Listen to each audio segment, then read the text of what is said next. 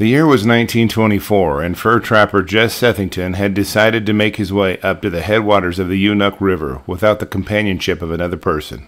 People venturing into the isolated backcountry of Alaska have an unwritten rule, and that was to never go alone. But Jess didn't heed that advice. He was very experienced, after all, and his trip was not supposed to be long in duration. Jess didn't return when scheduled, and 4 of his woodsman friends began the tracking process. They located several of his campsites, and then all the signs of the trapper disappeared. About 9 years later, gold miners and brothers Jack and Bruce Johnstone and their trusty dog Slasher had decided to trek to the productive headwaters of the Unuk River. The labor of the day was exhausting yet rewarding, as the remote area was largely untapped and begrudgingly yielding its gold in exchange for sweat and blood. As the weary men finished up their dinner around the campfire, they heard a distant noise, a drawn-out noise, unlike anything the experienced outdoorsmen had ever heard. They knew the sounds of every animal in the wild, and this noise was definitely strange to them. Slasher's ears perked up, and he let out a low growl as he stared into the blackness beyond the light of the campfire. Their profiles glimmered in the fireglow as they listened and waited. Suddenly the deep moan was closer and more definite. It haunted the darkness of the woods and made their hair stand on end.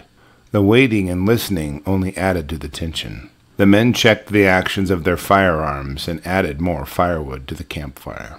The noise eventually waned, and the miners retired to salvage what sleep they could for the night. The next year, the brothers made the same treacherous journey and decided to explore an area called Sulphide Creek. In the canyon at the headwaters of the creek, the men observed a giant brown bear on the far side of the creek. Upon seeing the men, the bear made a straight line toward them. Jack immediately emptied his rifle into the charging Bruin, but the bear made it across the raging creek and lifted itself up onto the bank, despite an obviously broken back. Jack then pulled his sidearm and completely emptied the gun into the bear just before it slipped on the bank and tumbled into the raging current to be swept away. Upon returning downstream to their boat, the men found the oars splintered and their boat with a gaping hole in the hull. All of this damage was apparently done by a bear. The Johnstone brothers returned the next year and pitched a temporary camp in a flat area and started setting up their sleeping arrangements. In the middle of the night, Jack was awakened to see a giant dark shape silently approach him while he was in his sleeping bag.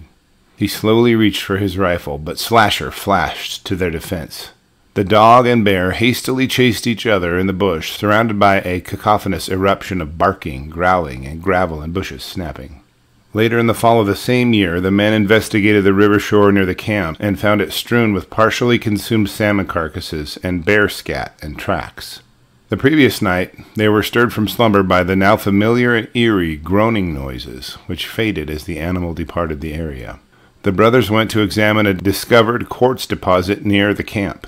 As they returned to camp, Slasher raced into the bushes immediately, behind where they had just spent a considerable amount of time examining the quartz deposit. They could not see the bear, but heard the growling and saw the bushes thrashing as the bear and Slasher confronted each other.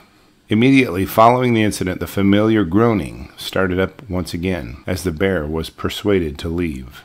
The brothers had to seriously consider the possibility that the bear had been silently lying in ambush for them to get within striking distance.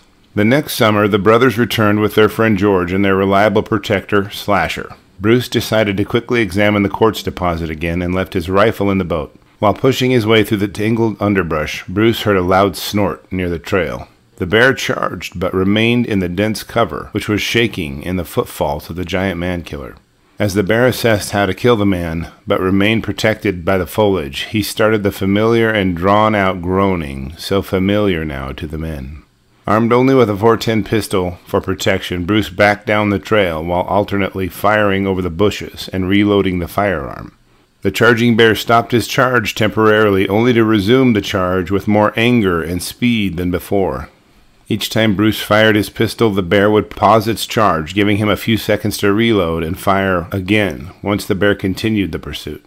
Each time the man fired over the bushes, the bear would cough and snort and then moan. This awkward pursuit continued until the pair reached the boat anchored on the shore of the river. The bear always managed to keep enough cover between him and his prey to keep from being shot. Bruce finally dashed across the beach and grabbed his rifle. He spun around ready to dispatch his pursuer, but the bear remained concealed in the brush. For the next 30 minutes, the bear paced and stomped back and forth and groaned. They now knew the bear was trying to ambush them, and was not afraid of an armed man. Later in the fall of that same year, the brothers returned to the area and worked hard to complete a small cabin to shelter themselves. They fell a few cottonwoods and arranged them in a protective yet very preliminary foundation of a cabin. They kept the fire roaring, but the bear returned several times through the night and moaned that sorrowful and tortured regret each time. Slasher would chase him back into the bush, but the bear seemed to grow in boldness in a desperate escalation. The brothers continually held back, using their firearms until they could get a certain kill shot, but the darkness provided the obscurity the bear needed. The last thing they wanted was a wounded and aggressive bear to deal with. The sun finally revealed a safer situation, and the men immediately chugged their coffee and commenced working feverishly on their cabin. After making a satisfactory amount of progress, Bruce decided to stake out their mining claim to ward off competing miners. As he was carving out a stake from a small tree stump, Slasher growled and dashed past him in a blur of fur and teeth. Bruce quickly pivoted and was stunned by the sight of a gigantic, one-eyed bear. Bruce grabbed his rifle and fired from the hip.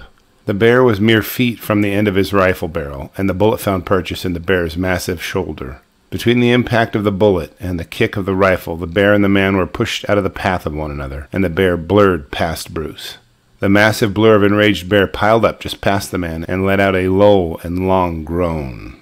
As the bear regained his feet and turned to charge again, Bruce fired and struck him in the neck. Again, the man-killer collapsed. Incredibly, the bear struggled to its feet again, and this time Bruce placed one of his few remaining bullets just behind the bear's ear, bringing its fury to an end. The bear lay dead at Bruce's feet. Bruce could not believe the size nor the condition of the bear. The deformed mass of the bear was frightening. Bruce observed that the giant bear had thick, leather-like skin with patches of fur and was deformed in its face. The bear was missing its right eye, which was grown over with scar tissue. Its snout was painfully twisted, with several of its mostly rotten teeth missing and infected.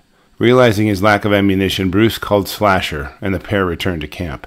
The other two men in the mining camp returned to the carcass to stare in awe and wonder at the massive and deformed man-killer. They hacked its deformed head, as well as its 10-inch wide paws, from its carcass, and departed to finish the season with a great amount of peace of mind. Back at camp, Bruce skinned the bear's head, and the culmination of their experiences started to make sense. The bear's right eye socket had at some point prior been shattered by a bullet and healed over. Just above the right eye was another bullet that was in a state of healing as well. A third bullet had grazed the base of the bear's skull, the right jaw socket had been obliterated by at least one bullet, and the bones of the bear's jaw did not meet, nor had they healed. They remained infected and decaying as the bear lived on. Below the bear's jaw rested two .33 caliber bullets, and in the gristle of the jaw he discovered three .38 caliber bullets from a pistol.